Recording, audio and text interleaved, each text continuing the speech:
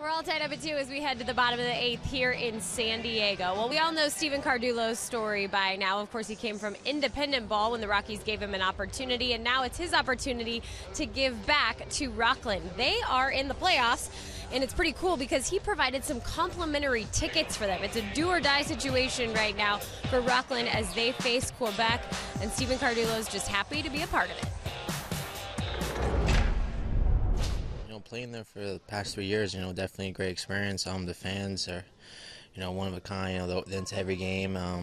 But yeah, they have a tough series, and obviously, it was good to give back, and obviously, hopefully, there's a big crowd there tonight. Well, last time I checked, they are down by 1 against Quebec right now. But for Stephen Cardullo, pretty cool because he's the first big leaguer to come out of that independent ball club. They named the left field bleacher area Cardullo's Corner after him as well. So just